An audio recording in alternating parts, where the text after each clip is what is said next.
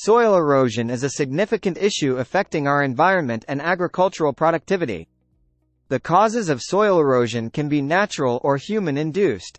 One natural cause is wind erosion, where strong winds blow away the top layer of soil. Another natural cause is water erosion, which occurs when rainwater or runoff carries away soil particles.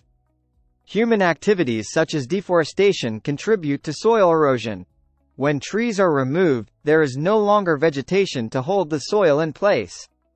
Overgrazing by livestock can also worsen soil erosion by removing the protective cover of grass.